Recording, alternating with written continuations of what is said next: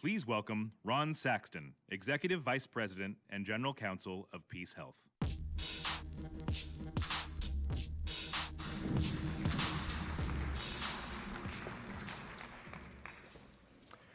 Well, thank you. If you found that last session interesting, this afternoon we're going to have a breakout and you'll hear a little more about that, and I'd encourage you to attend that. We've got a great panel here who's going to help us talk about how we take a lot of the news you've been hearing about the great prosperity going on in Oregon and do a better job of sharing it. So I'll introduce them as they come out, but let's bring the panel out here with me. Come on out.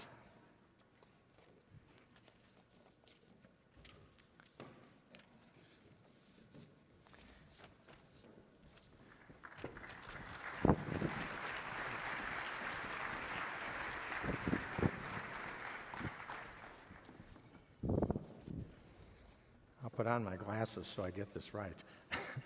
Ann is the president of the Ford Family Foundation, one of Oregon's largest philanthropic charities.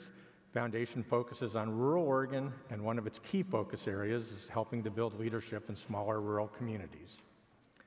Welcome, Thank Ann. you, Ron. Carmen Rubio is the executive director of the Latino Network, a Latino-led education organization grounded in culturally specific practices and services that lift up youth and families to reach their full potential. Rukai Adams, Chief Investment Officer of Meyer Memorial Trust and Chair of the Oregon Investment Council, and involved in a lot more activities I could tell you about, but we'll go there. Mark Whitty, Superintendent of the Baker School District. Mark's a close follower of the Roz Chetty work that you were just hearing some about, and is working with the Confederation of Oregon School Administrators to use his research to help districts think about cross-sector strategies to implement the Student Success Act and improve student success. A lot of words for a great group of people. So as we talk about this issue about shared prosperity, we've been hearing, good stories here. Oregon's made a lot of progress. Number of indicators, incomes are up, more jobs, employment down. John even showed that compared to national averages, we've made some progress. But we all know it's not reaching everyone, right. And that's really the challenge we want to talk about.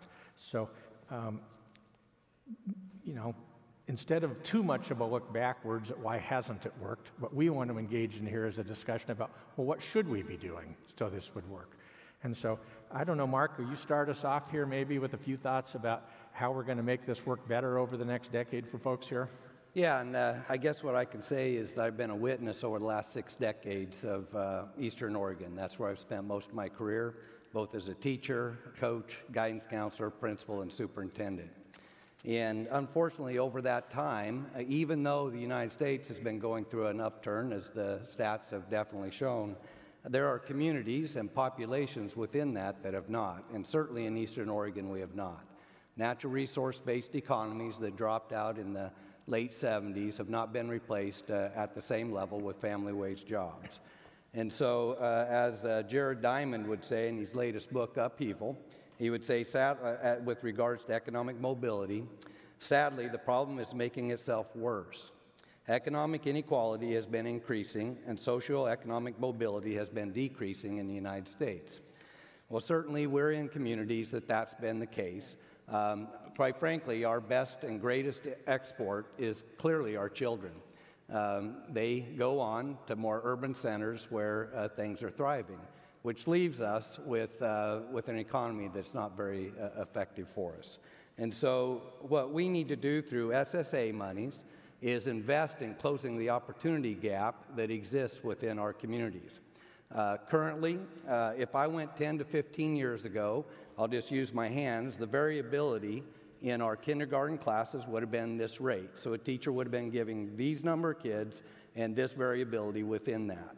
Now, the variability is this. And so it makes it much more challenging for us to serve all children to get them to the outcomes that we want. And so through the SSA funds, we're going to be able to provide programming that will help lift the group that doesn't have the capacity within their families to support education. Remember, families are the first teacher and primary teacher of their children. Not all families come to us with the same capabilities, and we see that in the outcomes within the school. Measure 98, and I just want to mention that briefly. Measure 98 is another major component that the legislature has passed that has allowed us to really create BTI, Baker Technical Institute, that creates quality CTE programming for our students, but also for adults within the region into a technical pathway. We're proud of that opportunity and what we've been able to do there. What we hope is through this process, working with Opportunity Insight, is create a collaborative. The reality is that K-12 education is not alone going to be able to create the workforce in the future that we need. We need, as has been mentioned with previous speakers, quality housing for all families. We need quality access to health care for all families. We need strong educational systems. And finally, and maybe even most importantly, we need thriving local economies throughout Oregon that can create family wage jobs. Great, thanks, Mark. Want to just come along the way, Rukiah? Sure.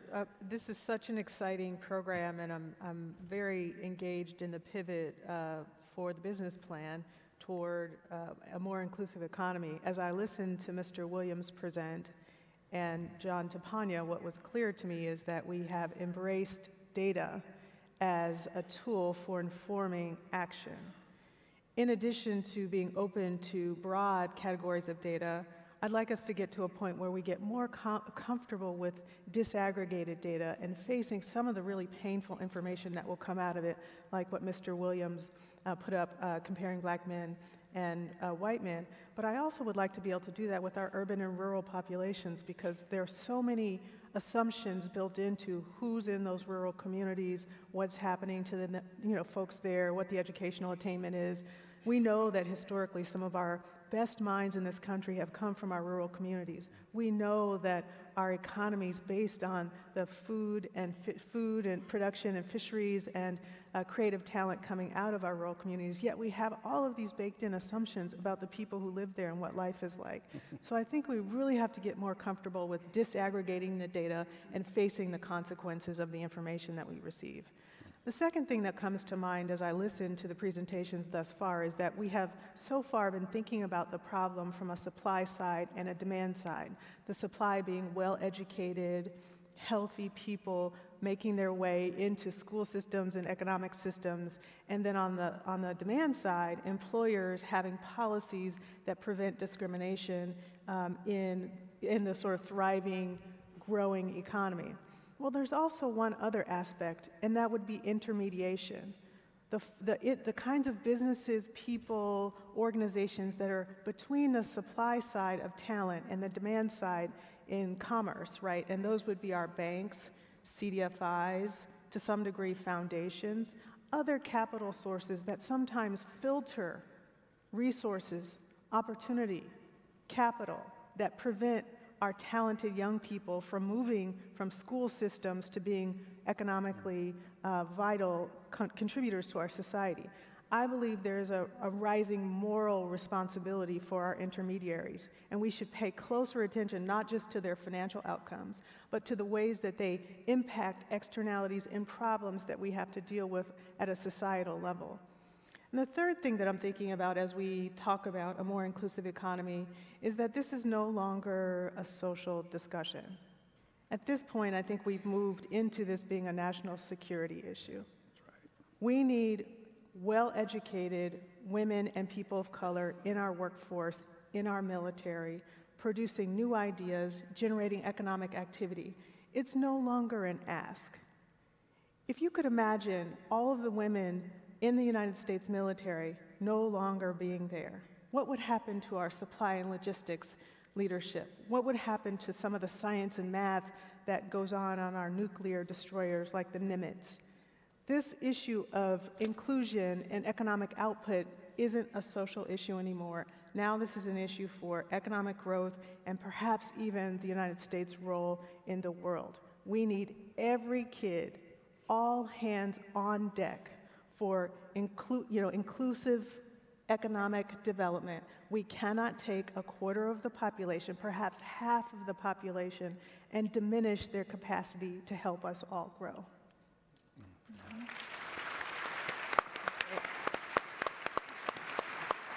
Right. I wholeheartedly agree with my colleagues up here, Mark and Rakaya. I think that Oregon has an unprecedented opportunity if we do focus on using disaggregated data together with the opportunity that the Student Success Act brings. That could be a tremendous game changer for students in Oregon. Data clearly shows that our education systems are failing our students right now today. And I truly believe that we need more school and community partnerships with trusted organizations to be the next partner to our school districts and to our local economies and business leaders as we re-envision what we need to support our future workforce. These are people that are going to be future contributors to our tax base. And when we think about culturally specific nonprofits, and this is probably true for most safety net nonprofits as well, our existence was born out of failure of public institutions to serve the hardest to reach in our community. And so when we think about that, out of necessity and survival, our communities have had to develop strategies that get to root and core issues that we know best how to address. So that isn't enough. We are now in a landscape where we have awareness, we have data, we have seen outcomes, and we have seen organizations produce real change in communities. Institutions must partner with local communities around data-driven solutions that have been proven to be true over time. We have enough resource, we have enough knowledge now to partner in really meaningful ways. We have education and wisdom that resides within the community to make the changes that we need to meet over the long term. Along with that, there are key outcomes to developing these partnerships that will be critical as partners to success. Not only is it opportunities for learning from community, institutions, yes, can learn from communities to create change, but also it's the mutual trust building for a lot of these communities that have had experienced trauma or a lot of terrible histories with public institutions in our country. And that is a fact of life that we live with the legacy of that every day. And that's evident in our outcomes. The other thing I want to talk about is also that education is a vehicle for economic mobility in this community. And community-based partnerships are the energy for that vehicle. So we really can't move forward in solution unless we are working together. Wonderful, thank you. Ann? Well, I think I'll just reinforce some of the points that my predecessors have already made. I'm going to focus specifically about rural communities because the Ford Family Foundation focuses on rural community development. And I want to just reinforce Mark's point that residents of rural communities start out with far less access to economic opportunity and opportunities for social mobility than their urban counterparts. My colleague Heidi Kokar from Rural Development Initiative says rural is its own inequity, and so on every single measure of socioeconomic well-being, our rural residents and our rural communities are faring worse than their urban counterparts, especially in Native American communities. And it's the only inequity in our state that's actually getting worse over time. And the structural changes in the economy have served to increase those inequities. And just for example, in my home county of Douglas County, in 1980, our median income was 99% of the state's median income, and now it's 78%. And in Lake County, it's 58%. And in Malheur County, it's 66%. And not surprisingly, we see sort of the social problems that often accompany poverty in terms of mental health issues, substance abuse, child abuse, and so on. So I think my first point is that we desperately need a rural development policy that takes into account the realities of rural residents' lives and the reality of what's happening in rural communities. I want to also talk about what we have learned over the course of the last generation about what works well for community revitalization and economic revitalization in rural communities.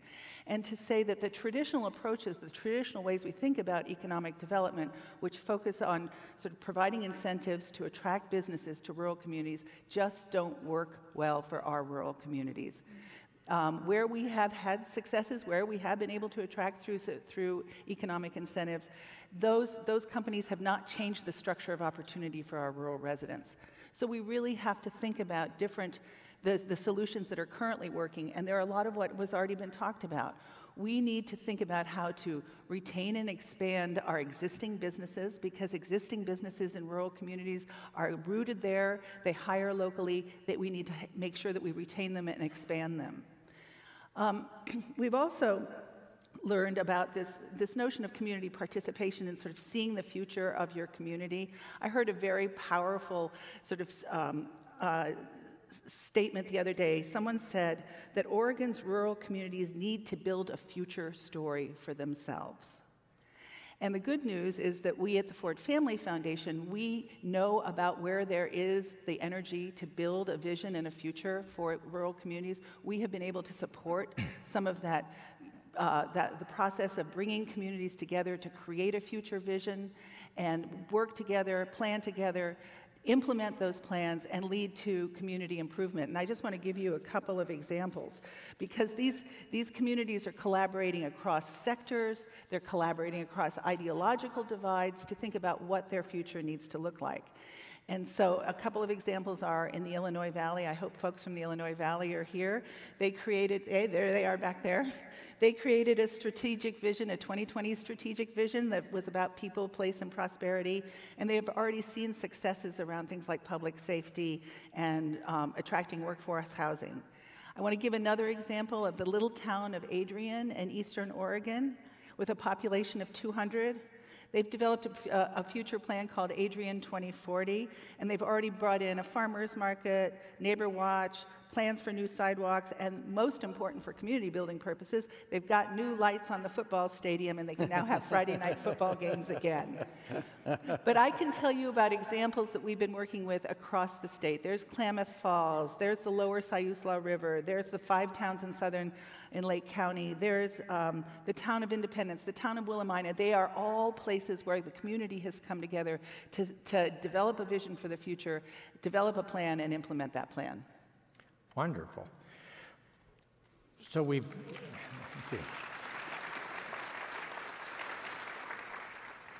So we've heard in the earlier panel or presentation in our group, rural problem, it's an urban problem, crosses lots, but we still come back to this fundamental that the prosperity is growing, it's not being shared. And what I want to pose to each of you as a next round of questions is, how do we avoid us sitting here 10 years from now having the same discussion? You've got ideas, you've talked about ways to come at them, but I want to get even more pointed. We got a lot of policymakers in the room, we got a lot of business leaders in the room. What do we need to do to get this moving faster? I don't know, one of you want to jump in there first? Or?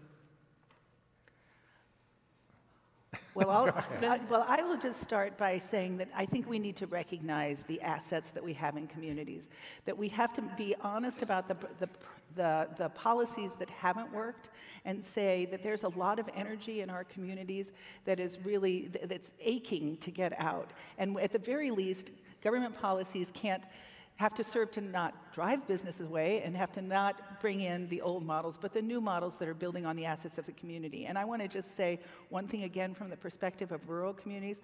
I think we are witnessing an incredible socioeconomic and demographic change that's so important for our rural communities. And I call it the Latino revitalization of rural communities. As the white population ages and their kids move out, as you're saying, Mark, who's coming in to work and to work in the fields? We are actually, after all, a natural resource-based economy. It's the Latino population, and as they come in, their kids are in the school. And in Ontario, over 60% of the kids are in the school district are Latino. And as they settle, the Latino families are buying property, and they're running for school boards, and they are the future of rural communities, I think, and we have to recognize that, embrace it, and build on it. Wonderful. Well, Mark, I would add two things, if I could speak to the legislators in the room and policymakers. One, it is incredibly difficult. Collaboration, I think, is going to be the key across private and public sectors. We've got to collaborate. And multiple siloed bureaucracies are very difficult to go ahead and get that collaboration that's necessary to get to an outcome. Early learning is an example. And so the more we could do to streamline and make it easier to work together, the better off we would all be. We could then utilize that resource actually to the outcome as opposed to trying just the bureaucracy that sets it up. So that's one. And then two, as I look around this room, I would highly suspect that almost most, if not all, pathway to this room was through a 4-year or a degree of some type of that nature. And policymakers, as a general rule, have graduated from college, and they have a tendency to make policies that work for them. And the reality is that our economy has a huge demand for technical training. And anything that we could do that would create opportunities for technical training for our youth to develop workforce-ready workers to go into the private industry and actually do the work, we would be better off. We need to change our culture around this notion that you have to get a bachelor's, master's degree to be successful. It's not true. Technical training can get you into a wonderful middle-class lifestyle, and if you happen to have the ability to want to move forward and own a business, it'll do much more than that. Well, Edith, I might throw a hand grenade into the room right now with these comments. I agree with Mark. I would say the thing we have to face is fully funding pre-K through terminal education, whether it's a technical degree or four-year college. We just have to prioritize education funding. If your plan is 1 year, you plant rice. If your plan is 10 years, you invest in banks. If you want to go for a long term, you invest in children and educating children. And I just think we have to stop hand-wringing. We know how to educate children. We know how it has to be done. We have to fully fund childhood education in the state and just decide that it's a priority. Now, with that said, here's where the hissing is going to come in. I think we really have to rationalize our revenue structure. It's time for a serious conversation about how we fund these things that are such important social and moral priorities for us. And that focusing on how we fund those in our revenue structure has to have some conversations about how much we pay in tax, what kinds of taxes we have, and the corollary to that at the state level is to manage those funds in ways that give the public confidence that the outcomes they want to achieve can be achieved. I really think if we want to do this, we know how to do this. We know that educating children is important. We know that the role of our business development and business functions of government are critical. So let's coordinate those functions, let's fully fund education, and then hold our public servants accountable for results. And I think then we'll get to a point of having an inclusive economy. We have the tools, we just need the political will to actually use them, in my opinion. Yeah. As the leader of an education nonprofit, I truly believe that education is one of the greatest single points of access of opportunity for communities. But we can't also, and we are huge believers in pre-K education as well. That is the single most leveraged investment you can make early on that has such predictive value for success in life. So pre-K education is a critical need. It's a right that all our children deserve in this state. But I also want to say that we also cannot afford to just think that our major responsibility stops at pre-K through 12. In fact, a lot of the focus institutionally is on K through 12. We need to look at it as a lifetime of education through the trajectory of the child's experience. And higher ed access is the biggest opportunity that we have to create generational permanency in economic mobility. And I feel like that is something that we cannot afford to overlook when we're looking at demographic changes, when we're looking at making sure that our students educate and complete high school. But we need to look at those critical transition years that are not just determined by institution, where you just have pre-K siloed from K-12, siloed from higher ed. We need to really think about a seamless system from the user end, and that's from the family end. They experience those transitions, and those transitions, if there's a drop in support, can make all the difference in the direction of their lives. So I think it's incumbent upon us as community leaders, educators, institutional leaders, to create ways that we actually have a student-centered approach to education so that they're feeling seamlessly supported all the way through their workforce experience.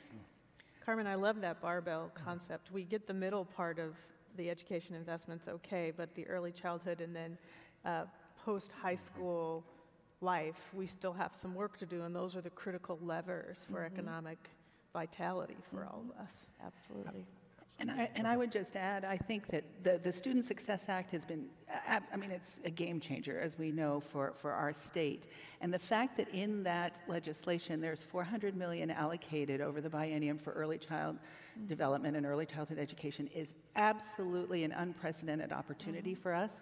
I have the privilege of serving on the Governor's Early Learning Council, and one of the things that I think we want to make sure that we keep alive is that this is a long-term investment that we have to make. This is a huge change for us for right now, but we need to build the workforce, we need to build the facilities, we need to build all of the infrastructure that allows us to take advantage of this incredible investment and make sure that that we do a great job with it and that it pays off over time. We had this moment where the legislature really delivered for us, and we have an obligation to figure out how to use that appropriately, but we don't have the workforce, we don't have enough facilities, and so we have to all get behind that to make sure we take advantage of investing in our future. Well, I would add another strategy that's often missed. We in K-12 feel like we can do a great job getting that student to the 12th grade and graduated. Once they graduate, if they don't have the network around them to support them into the post-secondary world of training, they'll often fall off the vine. Yep. And we need to be considering, and I can give you a straightforward example. My daughter went to BYU Provo. The second day there, she calls me up in tears and telling me that, oh boy, I can't do this, I can't do that. I know as a father, I'm going to listen, I'm going to encourage, and she's going to be fine. And I tell her that. But not all families, not all students that are transitioning have a network that's able to go ahead and support that next step. And so I think we got to be thinking about ways that we can build networks for our children outside of their normal situation. So Mark, in your community, you talked earlier about the need to break down silos. Are you seeing that? Are you seeing that in your community? I couldn't quite hear you.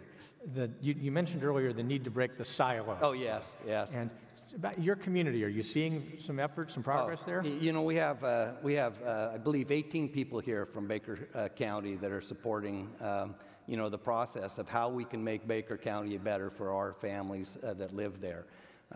We have really utilized that as a district. Our board has been very clear that collaboration with partners is going to be the way we're going to move forward. As an example, our Summer Academy has 22 partners outside of the school district to operate Summer Academy for our younger kids. And so that's a wonderful example.